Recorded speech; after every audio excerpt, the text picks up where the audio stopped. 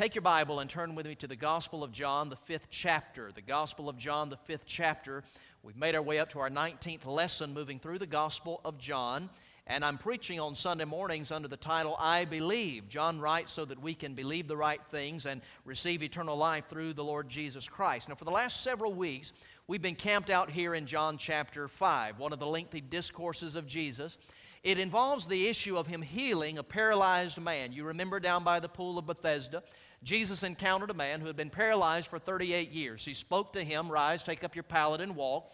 The man did exactly what Jesus said, but the problem is it was on the Sabbath day, and so there was a theological brouhaha, a little religious dust-up that followed it, and we've been studying that for the last several weeks. Because the healing was on the Sabbath, the religious Jewish leaders were absolutely furious about it, and so they began to persecute Jesus, and they even began to seek a way to put Him to death.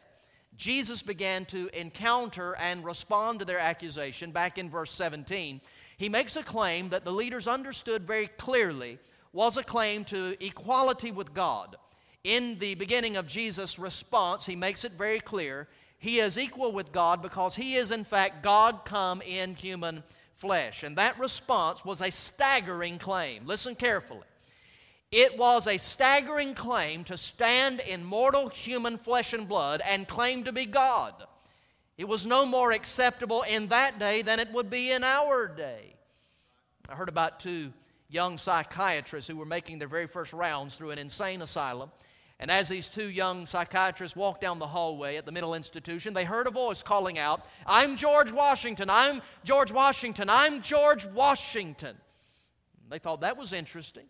They opened the door and said to the man and said, "You're George Washington?" He said, "Yes, first president of the country, commander of the Continental Army, I'm George Washington." And the doctor said, "Well, why is it you think you're George Washington?" He said, "Because God told me I'm George Washington." At which point his roommate sat up in the bed and said, "I said no such thing." It would indeed be lunacy to claim to be God unless that claim is true. You know, there are a lot of claims about Jesus when it comes to His deity, His godness, if you will.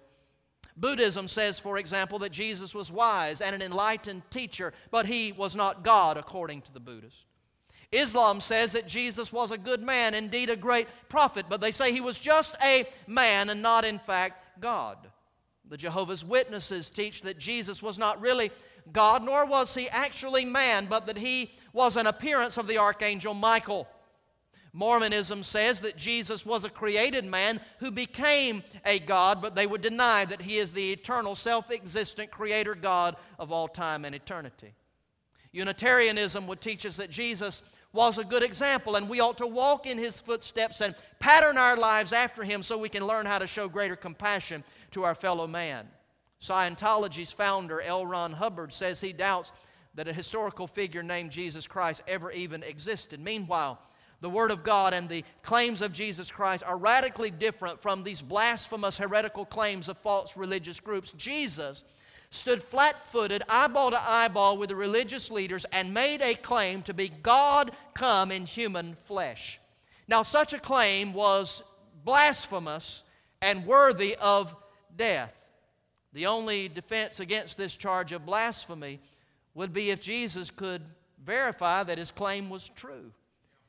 The only defense against the charge of heresy and blasphemy would be if Jesus could prove that He was in fact God. John writes to give us evidence about the person of Jesus Christ. You have learned by now the theme verse of John's Gospel. In chapter 20 and verse 31, the apostle said, "But these have been written that you may believe that Jesus is the Christ, the Son of God, and believing you may have life in His name."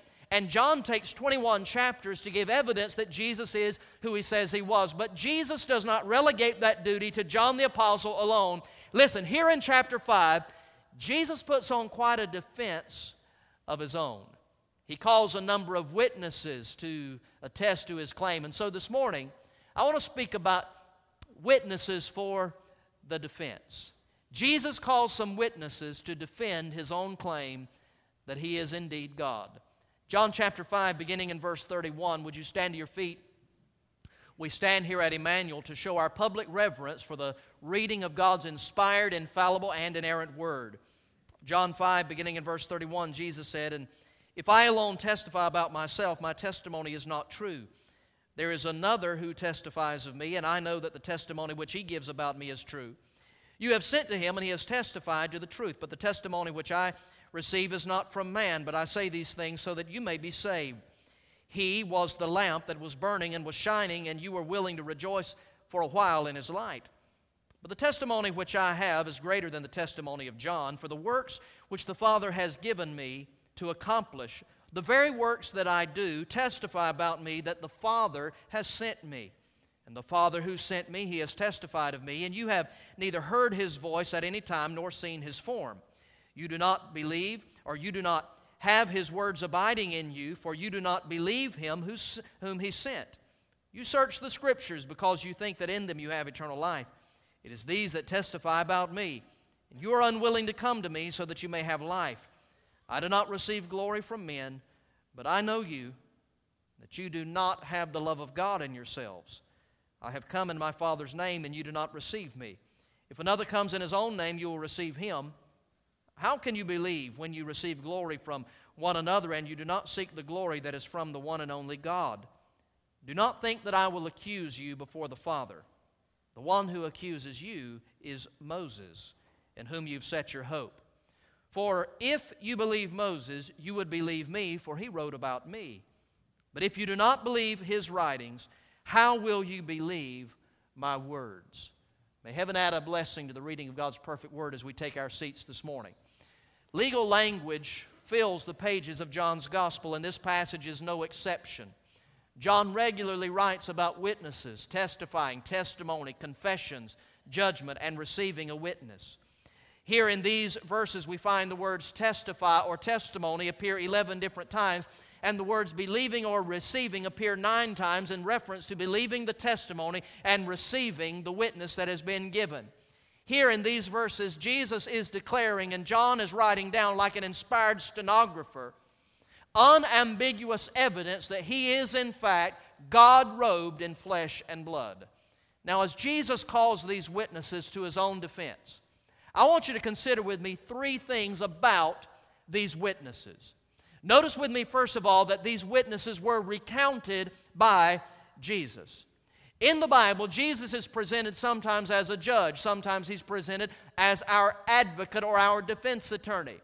But here the Savior assumes the role of defendant and defense attorney. Someone has said that a man who acts as his own attorney has a fool for a lawyer. I think that's probably generally good legal advice, but it's not true when the defendant is none other than God himself.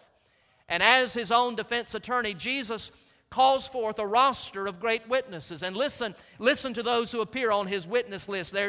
There's John the Baptist, there's Moses, there are miracles, there's the Bible. God the Father, and Christ even enters testimony himself. Notice this parade of witnesses that Jesus recounts. In verses 31, for example, we see evidence and witness testimony from the Savior. Jesus said in verse 31, "If I alone testify about myself, my testimony is not true." Jesus was not apologetic about claiming that he was God. In fact, back in chapter 2, you remember when he cleansed the temple.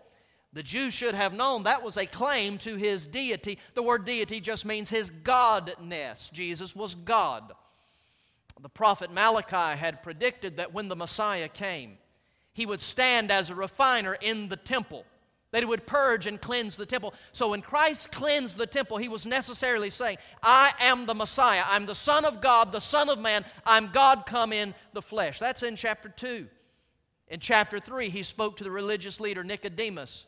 You know John 3:16. Well, John 3:17, Jesus said that God did not send his Son into the world to condemn the world, but that the world through him might be saved. And Jesus said in John 3:18 that if you believed on him, you would not have condemnation. But if you do not believe on him, you are already under condemnation because you've not believed in the name of the only begotten Son of God. Jesus has continually testified about his deity. He did it in chapter 2. He did it in chapter 3. He did it as well in chapter 4, down by Jacob's well. The woman said, I know that when the Messiah comes, he's going to set all things in order and teach us all things. And Jesus said, the one who is speaking to you, I am he. And here in chapter 5, Jesus has begun a blistering defense of his claim to be God. Jesus had no bones about testifying to who he was. I heard about a woman who was the victim of a purse snatcher. She was called to testify against the man that the police had apprehended. And the prosecutor said, "Do you see the man that stole your purse in the courtroom?" And she pointed over to the defendant's chair and she said, "That's him. I'll never forget that face. I'd recognize him anywhere." At which point the dumb defendant rose to his feet and said, "That's a lie. I was wearing a mask when I stole that woman's purse." Well, the Lord Jesus did not mask who he was. Yes, he veiled his deity behind a robe of flesh, but at every opportunity he made claim to the fact that he was God. But Jesus says something that's actually very staggering. I want you to pay attention to it in the 31st verse. Jesus said, "If I alone testify about myself, then my testimony is not true." Jesus says, if I were forced to cause you to take my word for it, you could call me a liar. If I didn't have anybody else that would rise up and say, "Yes, he is God," Jesus says, you've got a right to disbelieve every word that I say. He said, if I alone testify, then my testimony is not true. But the Savior himself is called as a witness. Not only the Savior, but we see a second witness that is called, and that is the servant. In verses 32 through 35, which we just read, Jesus gives a clear reference to the prophetic prophesied forerunner, John the Baptist. And he says, "John the Baptist testified that I was indeed the Son of God." Now the Jews respected John the Baptist, and here he is described as a light, a lamp. And Jesus said, "You rejoice in his truth for a while." That is, up until the point that he was dead, you rejoice in his truth. The Jews revered the ministry of John the Baptist, so much so that, do you remember, they actually wondered for a while if he was the Messiah. They sent messengers to him back in chapter 1 and asked him, "Are you the Christ?" He said, "I'm not the Christ." They said, "Then are you Elijah?" He said, "I'm not Elijah." "Are you then that prophet?" He said, "I'm not that prophet." They said, "Then who are you?" He said, "I am the voice of one crying in the wilderness, make straight the pathway of the Lord, as said by the prophet Isaiah." Now the Jews who were investigating John and inquiring of him should have known that in Isaiah chapter 40 in our Bibles, the Word of God says that prior to the coming of the Son of God, a forerunner would come as a voice crying in the wilderness. And John the Baptist says, that's who I am. He says, "I'm the voice of one crying in the wilderness. Prepare ye the way of the Lord." The Savior is coming. And the day after he said that, in John chapter 1, verse 29, he saw the Lord Jesus walking, and John raised his finger. And do you remember what he said in John 1:29? "Behold, there's the Lamb of God that takes away the sin of the world." This is the one, he said, that I've been telling you about. I've been telling you one was coming after me that was actually before me, and I'm not worthy to stoop down and unlatch the latchet off of his sandals. This is the Lamb of God that has taken away the sin of the world. And Jesus says, apparently you believe that John would tell you the truth. You sent some folks to take him under deposition, and John told you that I am the Son of God. And so Jesus recounts some of these witnesses. There's the witness of the Savior. There's the witness of the servant. Notice thirdly, there's the witness of the signs. In verse 36, Jesus says something quite astounding. "The testimony that I have is greater than the testimony of John, for the works the Father has given to me to accomplish, the very works that I do testify about me that the Father has sent me." Jesus says, if you want to know who I am, look at the stuff I do. The stuff I do will tell you a lot about who I am. For example, if you follow a man around and you see him examining patients, writing prescriptions, performing surgeries, you can reasonably assume that man is a doctor. If you see a man writing lesson plans and standing in front of students, instructing them, grading homework and giving homework assignments, you can reasonably assume that that man is a teacher. If you see a man flipping burgers and frying fries at Burger King, working the drive-thru, you can reasonably assume he's a University of Florida graduate. You can just follow a person around. Watch what they do and figure out some things about them. No, in all seriousness, Jesus is more than willing to let his actions speak as loud, at least, as his words. The Jews should have known The evidence was staring them in the face from the prophet Isaiah. In Isaiah 35, verses 5 and 6, the prophet said, when the Messiah comes, the eyes of the blind will be opened, the ears of the deaf will be unstopped, the lame will leap as a deer, and the tongue of the dumb shall sing. Jesus said, I'll let my work, the stuff that I do, be an even greater, more reliable witness than the testimony of John the Baptist. Do you remember in Matthew chapter 11, John the Baptist was going through a season of doubt, and he dispatched two of his own disciples to go ask Jesus this question. Now listen, this was a question on the heart of John the Baptist. Jesus, are you the Messiah, or should we look for another? By the way, most Christians go through a season of doubt. Especially if you were raised in church and from your earliest days, you've learned the truth of God. Sometimes around high school, maybe college or young adult age, you begin to wonder, do I just believe this because this is what my parents taught me? What if I had been born somewhere else? What if I had been reared in another religion? Is all of this stuff really, really true? I've got good news for you. Even the prophesied John the Baptist had a moment like that in his life. He sent some messengers to Jesus. Jesus, are you really the Christ? Are you really the Messiah? Or should we be looking for somebody else? And here's what Jesus said to the disciples of John the Baptist. He said, go back and tell John the Baptist what you've seen me do. Tell John that you've seen me open the eyes of the blind.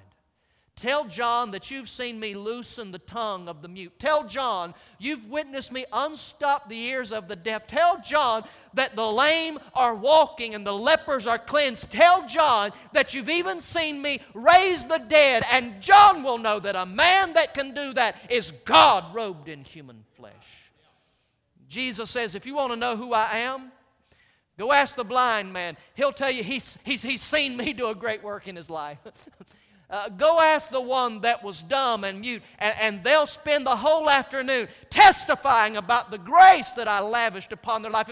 If you really want to know what I can do, go ask the dumb person. Go ask the one that was deaf, and they will tell you that my voice was the sweetest voice they've ever heard. In fact, if you want to know who I am, just walk across the temple courtyard and ask that paralyzed man toting his mat, even though it's on the Sabbath. He'll tell you what I can do, and the works that I do will testify that I am who I say I am.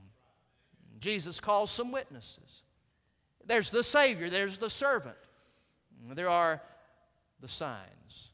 Many of you are familiar with that great old hymn, "Oh, for 1,000 tongues to sing my great Redeemer's praise."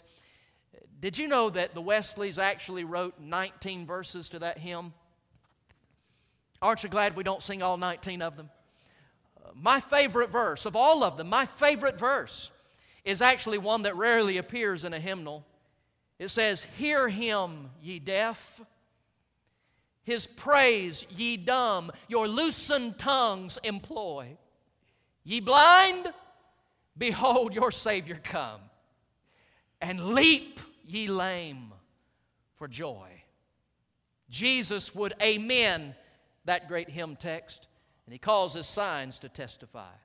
Notice also he calls the witness of the sovereign. God the Father himself enters testimony about Jesus. Look in verse 37. "And the Father who sent me, he's testified of me. Now you haven't heard his voice, you haven't seen his form. You don't even have his word abiding in you because you don't believe him who he sent." Jesus says, God the Father has testified about me. I was thinking about when I was growing up, I used to see these bumper stickers all the time that said, "Let me tell you about my grandchildren." Have you ever seen that tag? I always wonder, what are we supposed to do riding down the interstate at 65 miles an hour? Blow the horn and roll down the window? Tell me about Junior. Evangelist Junior Hill loves to tell the story of a woman who came up to him at a meeting and said, "Brother Junior," she had a photo album, "Brother Junior, have I showed you the pictures of my new grandbaby?" He said, "No, ma'am, and I sure am thankful." You know, God the Father, though, he enjoyed bragging on his Son. In fact, when God was announcing the conception of his Son, he didn't send out a postcard. He dispatched the angel Gabriel to a virgin named Mary. He dispatched Gabriel to her betrothed husband Joseph to reassure him that this was all in the plan of God. And in fact, when the baby was finally born, he didn't post it on Facebook or tweet out a Twitter picture. He actually sent a multitude of the heavenly hosts, and they filled the night sky saying, "Glory to God in the highest." Oh, God was well pleased to brag on His Son. But now the testimony that I believe Jesus is referencing didn't happen at His conception, didn't happen at His birth. I believe Jesus is referencing the testimony that the sovereign God entered at Jesus' baptism. In John chapter 1, verses 33 and 34, John the Baptist gave this testimony. He said, "The one that sent me to baptize said this, 'He upon whom you see the Spirit descending and remaining upon Him, this is the one.' And John said, 'I myself have seen and I've testified that this one is the Son of God.'" You remember at the baptism of Jesus? The Bible says when Jesus came up out of the water, which is, by the way, another indication that believers' baptism is by immersion only, because Jesus was baptized by immersion. After His baptism, He came up out of the water. And do you remember what happened? The Bible says the heavens opened and the Spirit of God descended in the form of a dove and stayed upon Jesus Christ. And a voice came booming out of heaven, "This is my beloved Son, in whom I'm well pleased." I remember when our son Matthew was born. He was born prematurely, and so none of the grandparents were able to get to the hospital in time for his birth. They got there just as quickly as they could, and within just an hour or so after he was born, my parents came into the waiting area there, the labor and delivery floor, and I was able to walk my parents into the nursery. There were several babies that had been born, and they allowed me to take my parents in there where Matthew was in the little crib. And I took them past all those ugly babies. I said, "This is the one. Daddy, this one's my son. Daddy, this is the one that's your grandbaby." You see, I pointed to my son and I gave evidence of his identity in the nursery over at the Wayne County Hospital. God the Father did it in the murky waters of Jesus' baptism. "This one is my son." And Jesus says, you don't have to take my word for it. Ask John the Baptist. Open your eyes and look at the miracles. Listen to the testimony of God the Father Himself. Jesus calls one more witness, and we read of that testimony in verse 39. He calls the Scriptures. Verse 39, "You search the Scriptures because you think that in them you have eternal life. It is these that testify about me." Jesus says, you've got the scroll of some of the great prophets of what we would call the Old Testament. You've got them right here with you. Guess what? He says, I want to enter all of that as evidence. All of that testifies about me. Jesus calls these Scriptures to testify about who He is. By the way, you do understand that all of the Bible is a testimony about Jesus? You do understand that the Word of God testifies about Jesus Christ? Jesus is actually a bit dumbfounded that they've spent their lives searching the Scripture and yet they don't see Him in the text. It would be as if someone took today's bulletin and said, "Brother Mike, I've got this bulletin before Sunday school and I've spent all morning studying that bulletin. I've poured my life and my energy over this bulletin, but I don't see the name of Emmanuel Baptist Church on this bulletin anywhere." Y'all see that? It's right at the front. It's all over it. It's on the front. It's on the back. It's in the middle. How can you say you spent all this time studying the document and you don't see something that is as plain as the nose on your face? This is an indication of what Jesus is telling the Jews. You say you spent your life studying the Scriptures looking for the Messiah, and yet all of these Scriptures are actually testimony about me. How in the world have you missed it? Jesus calls and recounts these witnesses. There's a second thing, though, that I want you to notice about these witnesses. Not merely that they were recounted by Jesus, but these witnesses were rejected by the Jews. They didn't believe them. At the time, it was called the trial of the century, toward the close of the 20th century.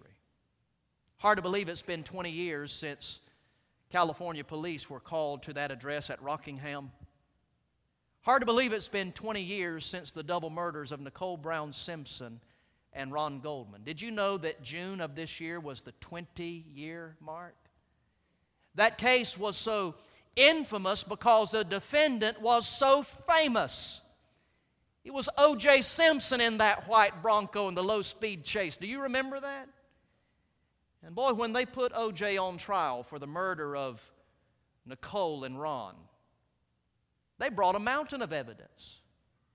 DNA evidence, fiber evidence, fingerprint evidence, footprint evidence. You remember those Bruno Mali shoes? Y'all remember what I'm talking about? They had timeline evidence, circumstantial evidence. They had a good motive. He had a history of beating that woman like a rag doll. And yet, when it came time to mount his defense, Johnny Cochran really didn't defend O.J. He prosecuted the LAPD. There were some racist comments by Detective Mark Furman. Are you going down memory lane with me for just a moment? And the community was still in an uproar. They were angry about the police beatings of Rodney King.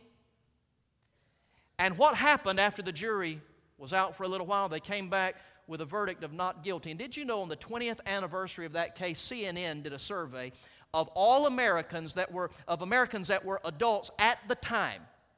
And across racial divides, 89% of Americans now believe that O.J. Simpson got away with double murder.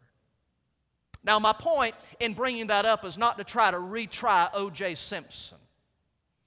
My point is to tell you that case introduced Americans to something called jury nullification.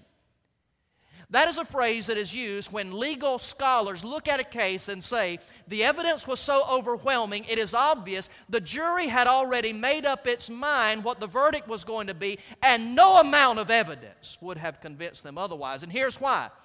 In order for them to examine the evidence, they would have to change their mind.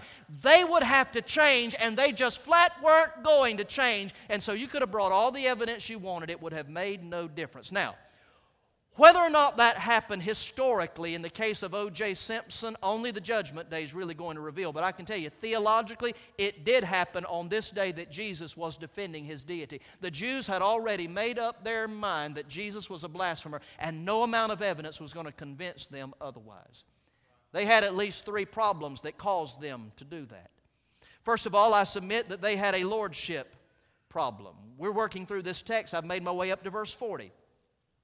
There Jesus says, you're unwilling to come to me so that you may have life. Now they wanted life. They believed in death and the judgment. They believed in the future resurrection. They believed in the afterlife. They wanted life. Listen to me. But they refused to come to Jesus to do it. They didn't know a lot about this Jesus life, but they knew this much. He was bringing change in all the people he encountered, and if we accept him, we've got to change, and they were not willing to change. They had a lordship problem. Now, I'm about to get very, very practical. Are you still in the building this morning? Say amen. We get some insight into their mindset over in John chapter 11, immediately following the resurrection of Lazarus. John 11, 47 and 48 says, therefore the chief priests and Pharisees convened a council and were saying, what are we doing? For this man is performing many signs. In other words, the evidence is clear. But if we let him go on like this, all men will believe in him, and the Romans will come and take away our place in our nation. Jesus seems to be who he claims to be, but if we let him go on and do what he's doing, it's going to affect us. We're going to have to get out of our position. We're going to have to be removed from our place. And these Jews back in chapter 5 had the same lordship problem. Look right up here, let me tell you something. Here's the reason that people in this building this morning will reject Jesus Christ in the face of all the evidence. Because if he's Lord, then I can't be. If he's Lord, I've got to change, and I'm just simply not going to do it. I'll give you a simple example. It was about 2 weeks ago I received a phone call from a pastor acquaintance, and the pastor said to me, I hear you have a vacancy on your staff, and I know a good man. I'd like to share his name and resume with you. And I said, oh, I'd love to receive that good recommendation. And he said, well, he's one of the best student ministers in the state. I said, student minister? We don't have a vacancy for student minister. He said, I thought your student minister just went to Statesboro. I said, no, that was our music minister. He said, oh. I said, your resume won't do me any good. The position you're wanting to apply for on behalf of your friend, that position's already filled. Are y'all following what I'm saying? And when Jesus comes along, could I say, applying for the position, for most of us, that position is already filled. And in order for Christ to be enthroned, somebody else is going to have to be dethroned, and most of the time we've got to dethrone self in order for Christ to be exalted and enthroned in our lives. Most of us, we've got a lordship problem. We want the stuff that Jesus can bring. We just don't want Jesus. We want the life, but we don't want the life giver. That position is already taken. The throne is occupied with recreation. The throne is occupied with money. The throne is occupied with pastimes. The throne is occupied with hobbies. The throne is occupied with Pierce County football or Ware County football or Brantley County football, or I could go on down the list. The throne is far too often already occupied, and so Jesus is applying for a position that in our lives is already filled. And by the way, one way that you can identify who's the God on the throne of my life, here's a little indication. You get excited when your God is being exalted, and you get offended when your God is criticized. Start watching what rings your bell and what ticks you off, and you got a pretty good indication who's on the throne or what's on the throne of your life. These Jews wanted what Jesus had to offer, but they didn't want Jesus. They had a lordship problem. They also had a love problem. In verses 41 and 42, Jesus goes for the jugular and says, I know you. And by the way, He knows me and He knows you as well. Jesus said, I know you. You're not fooling me. He says, you don't have the love of the Father in you. It would be hard to fully describe the weight of that statement. Jesus said to folks that had devoted themselves to what they believed to be the worship of God. And Jesus said, you don't love God. The love of God's not in you at all. Now, in John's first epistle, the little book of 1 John, there are several references to people who do not have the love of God in them, and it is always a description of a person that's lost. Jesus is looking them eyeball to eyeball and says, here's your problem. You're lost. You've got a love problem. For example, over in Matthew chapter 22, verses 36 through 40, a teacher came and asked Jesus Christ, what is the greatest commandment? And Jesus said, the greatest commandment is you shall love the Lord your God with all of your heart, all of your soul, and all of your mind. This, he said, is the greatest commandment. And the second one is just like it. Love your neighbor as yourself. Then Jesus added this statement. On these two depend all the law and the prophets. Jesus said, if you can love God supremely and love others selflessly, if you can do those two things, you'll be able to keep all the other commandments of God. But now, if you don't love God and you don't love other people, you're going to violate every commandment. Jesus said all the laws of God hang on these two. The love of God and the love of others. And then he says to these folks who prided themselves as law keepers, you don't have the love of God. And if you don't have that, you're not saved. If you don't have that, not only are you not keeping all of the law, you're not keeping any of the law. He just goes for the jugular. He says, you've got a love problem. You've got a lordship problem. He tells them, thirdly, you've got a legalism problem. Look in verse 43. Now, this is where many of us live. I want you to pay very close attention. Verse 43, I've come in my Father's name and you don't receive me. If another comes in his own name, you will receive him. How can you believe when you receive glory from one another and you don't seek the glory that is from the one and only God? Now, I want you to sit up straight and lean in close. Here's what Jesus is saying to them. He says, you know what your problem is? You're spending all your time trying to impress one another. And you're not putting any focus on trying to impress God. You want the approval of man, but you're not spending near enough time trying to seek the approval of God. Now, the reality is I can get your approval in part because you don't follow me around. I can get a measure of your approval and your validation. Oh, he's a godly man. And part of the reason is you don't see me in my unfiltered, unguarded, unseen moments. But the reality is Jesus tells these men, here's your problem. You're spending all of your time on the exterior trying to look pleasing to men, but you're not spending any time on the interior desiring to be pleasing to God. He says you've got a legalism problem. I wonder, is there someone in the building this morning that you're spending all of your time going through the exterior rituals of religion, but your own heart is cold and dead toward God? You know what I've discovered in my own life? Can I be real transparent for just a moment? I've discovered in my own life it's easier for me to deal with the exterior than the interior. It's easier for me, for example, to show up and go to Sunday school than to forgive somebody who sinned against me.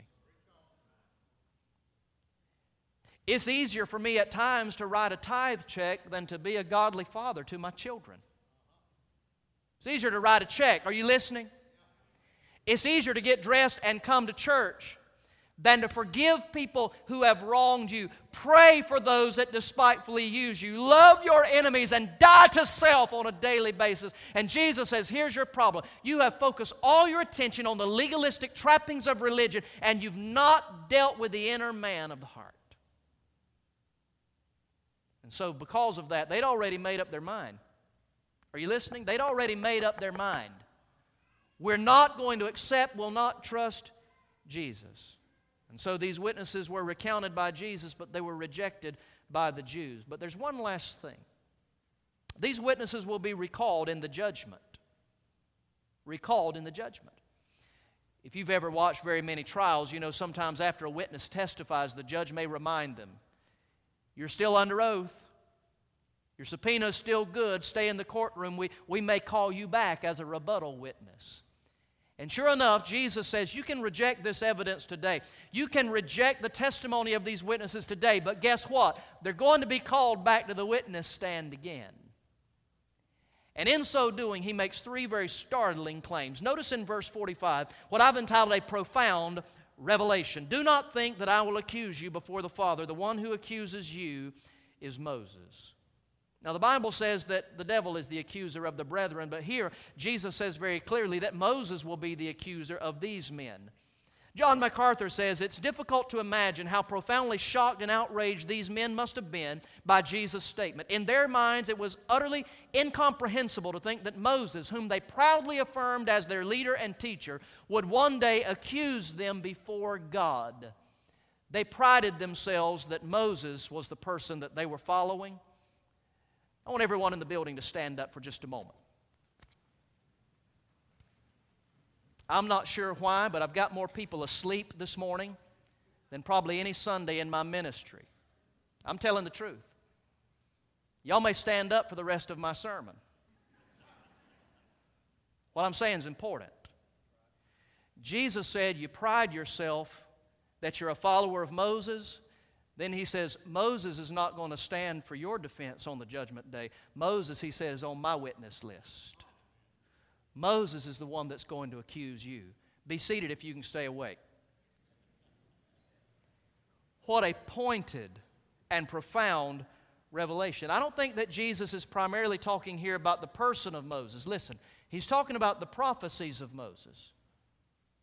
Jesus said in John 12, verse 48, he who rejects me and does not receive my sayings has one who judges him, and the words which I have spoken, that's what's going to judge him at the last day.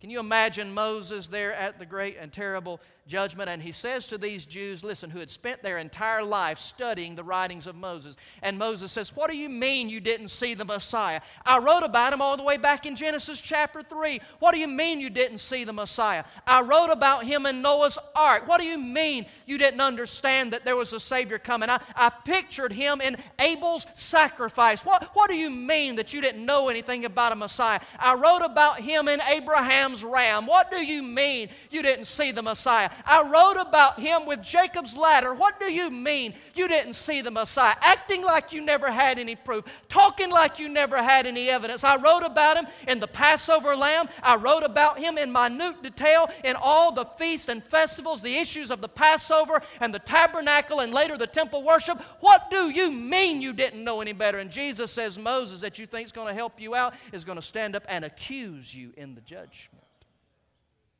This is a clear indication that the heart of the problem for an unbeliever, listen, the heart of the problem is a problem of the heart. The issue is not that you don't have enough evidence. The issue is you have hardened your heart, stiffened your neck, and refused to believe the gospel. And Jesus just makes a very profound revelation. The one you're counting on, your ace in the hole, he's on my witness list. The one that's going to accuse you is Moses. Then he says something about a powerless religion. He says, the one that accuses you is Moses, the one in whom you've placed your hope. Powerless religion. Moses never wrote anything that would give them hope.